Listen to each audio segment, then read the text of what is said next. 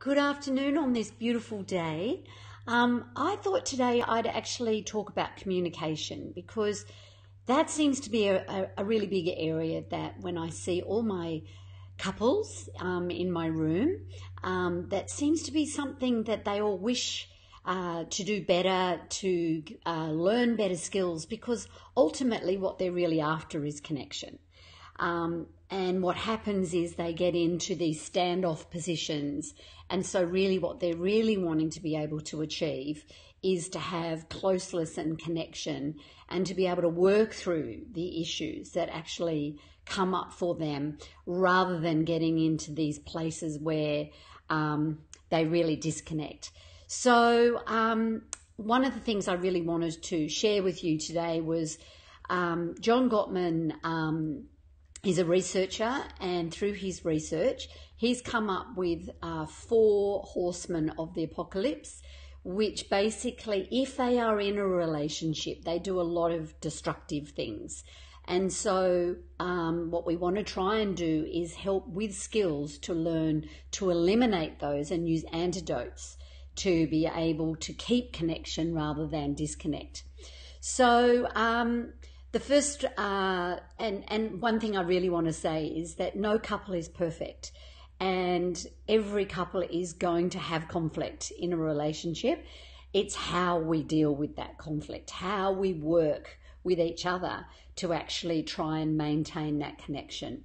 So the 4 horsemen, which are really important that we want to try and eliminate, is criticism, defensiveness, contempt, and stonewalling.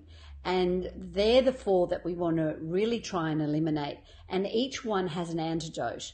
And so together with my couples, we work collaboratively. That's the key, is to actually learn these skills to be able to try and keep that connection. So let's have a look at those individually. So criticism, I think, is a big one. People go in very much with starting conversations with the word you. You do this and you said that, and immediately the other person feels attacked and blamed and judged, and they get their back up. And so what we really want to try and do is start those conversations differently.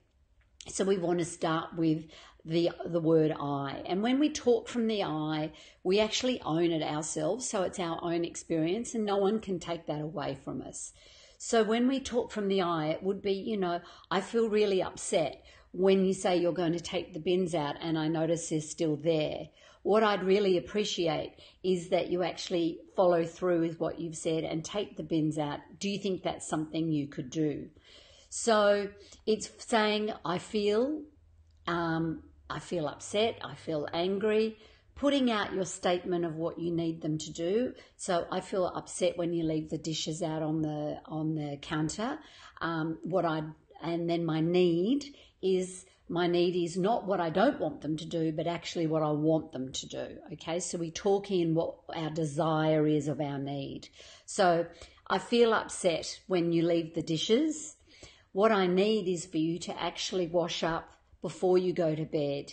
And then the request, is that something you feel you could do? So that's coming across being able to speak what our needs are, but in a way that we own it and there is no judgment, criticism or blame. And the other person then can hear what it is, but by putting it out as a request, we're also not demanding it, but we're asking for what our need is and then have that conversation.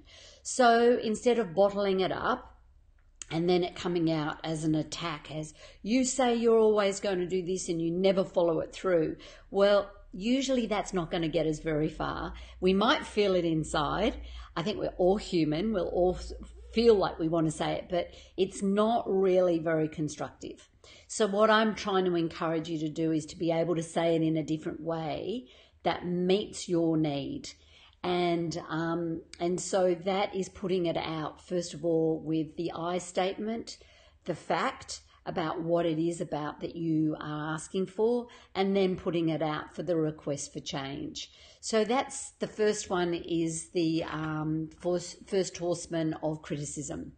The second one I'd like to go on to is the defensiveness. Now, defensiveness is a big one because usually we defend when we want to protect ourselves, when we're feeling attacked. But when we do that, we literally are putting a wall up between us and the other person, and the other person then doesn't feel heard or validated or understood. And so it's not really a great way of getting your point across, your needs met, but also the other person's needs met as well.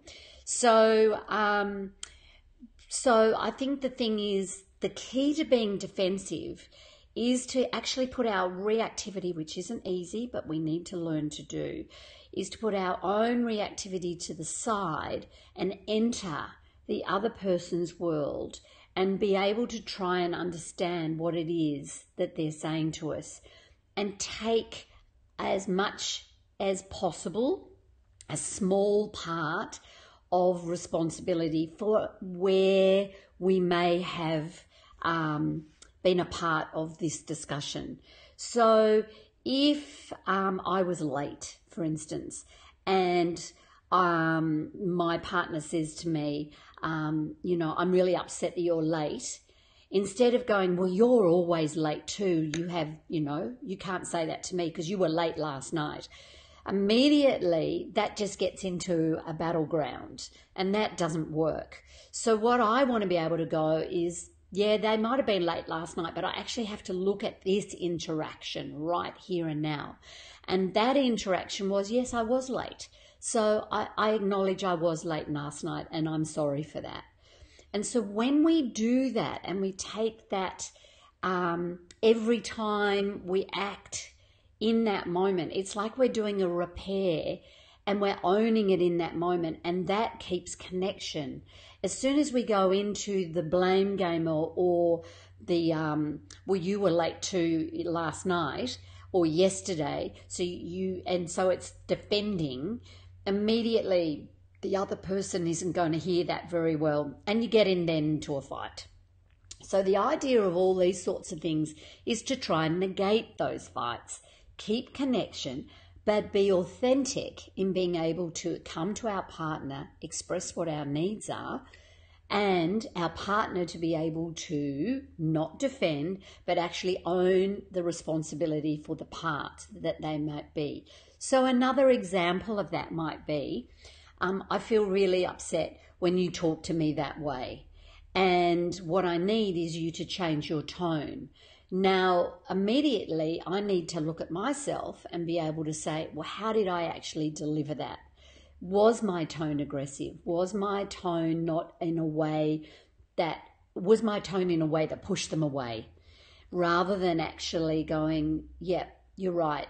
So I would own that, and I would say, okay, what I'm hearing you say is that you don't like the way I spoke to you, my tone, and I can accept that the fact that I was feeling irritable and my tone might have just come out the wrong way.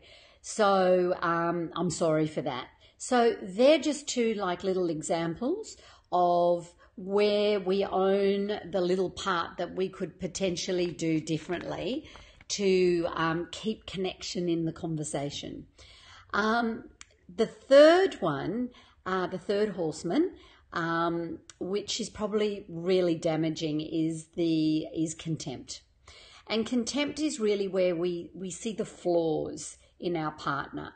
We are looking for the bad in our partner rather than the good.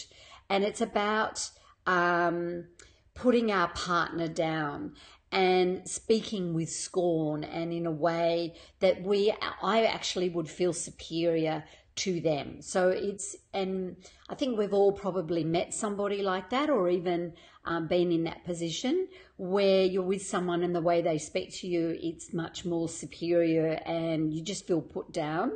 And that is probably one of the worst forms of damaging a relationship.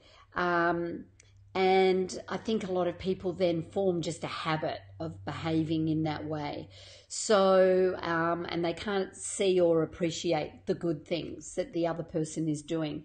So,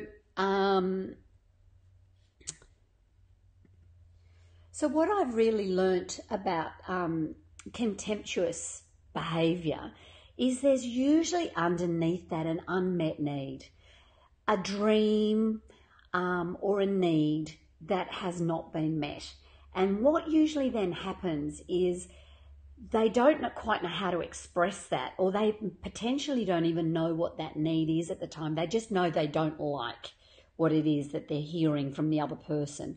And so sarcasm is a really good way of, and when people eye roll, like do that, or they're sarcastic, it's their whole defense mechanism, but it's one of the most destructive things.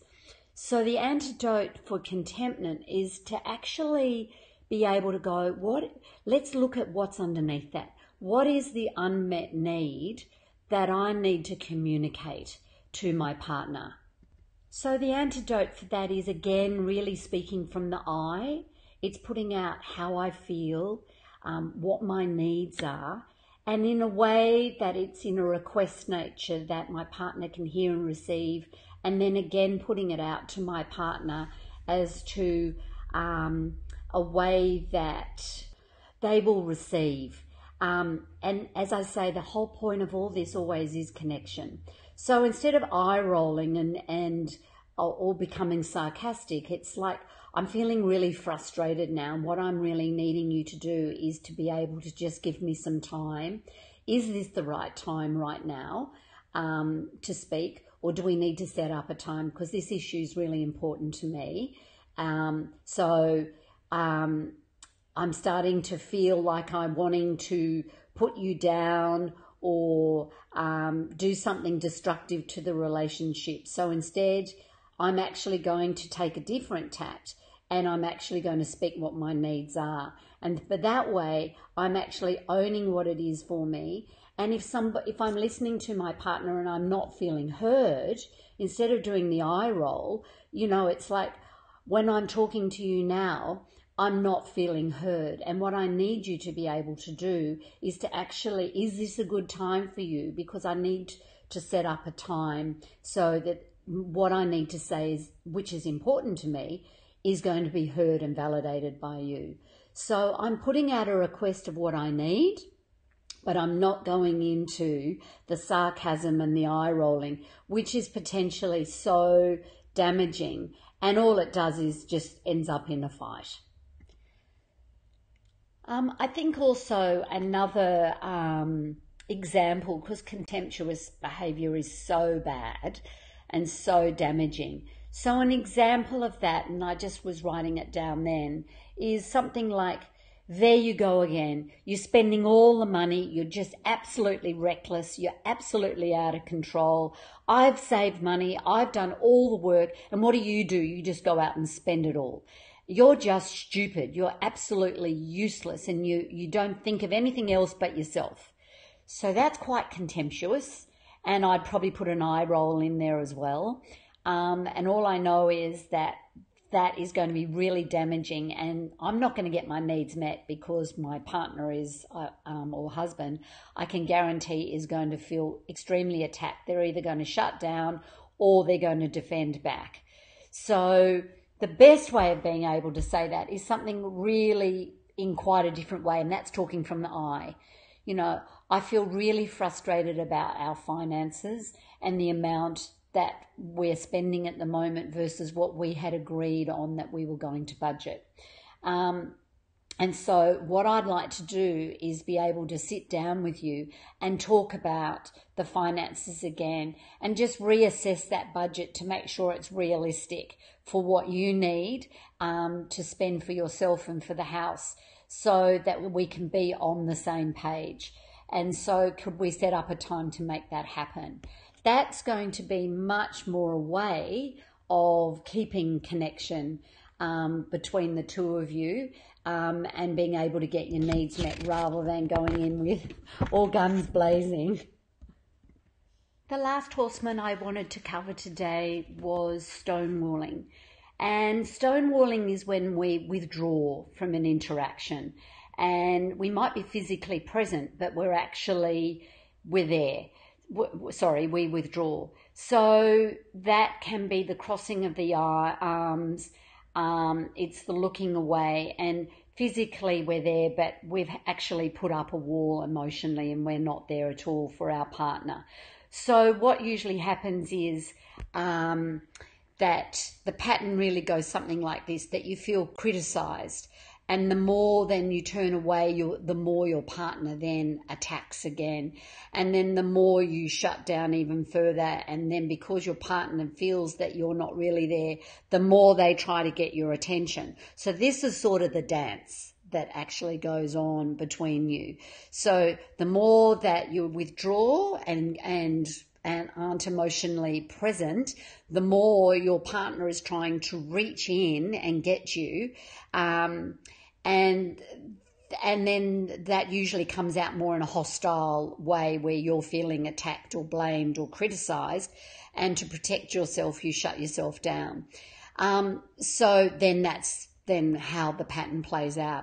So as we can see, the actual shutting down doesn't work also for your partner to be able to get their point across. So there's the learning how to get the point across, which is what we were talking about before, but it's also what we can do when we're starting to feel flooded. So that's another word as well for it. So our heart rate elevates, that starts to quicken quite quickly. And the stress levels of cortisol and adrenaline are released as well.